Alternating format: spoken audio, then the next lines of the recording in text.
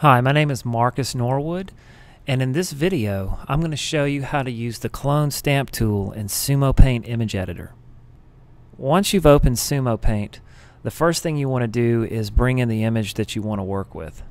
So you would come up here to the File tab and either open from your Sumo account, open from your computer, or open from a URL.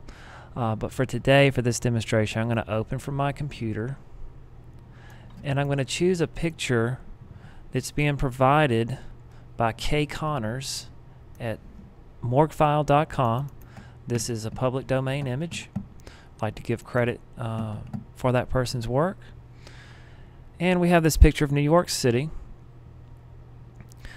So if I wanted to clone any given building or any given part of this photograph, I would come over here to my tools bar, which is on the left hand side of my screen here, and I'm going to left click on the clone stamp tool. Now the next step is to come up here to this bar where you have a series of adjustments that you can make to your clone stamp tool, and you want to left click on the target to target the area that you want to start copying. And I believe that I'm going to copy this building for this demonstration, so I'm going to left click on the upper corner of the building. I'm also going to come over here and choose a different brush.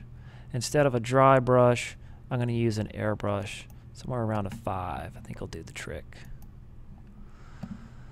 So once you've left clicked on the area that you want to clone, Sumopaint then comes over to the Draw with Clone Stamp button, and you can see that selected. And I go to the area of the photo where I want to begin cloning, which I believe right here should do.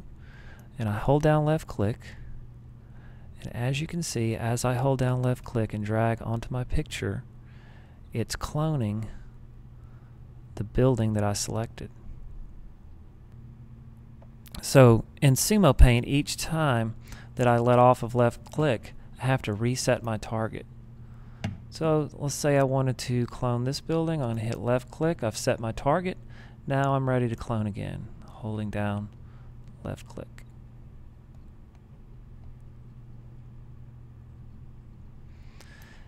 Now the clone tool has a lot of different applications. You can duplicate portions of a picture. You can also use the clone stamp tool to eliminate parts of a picture.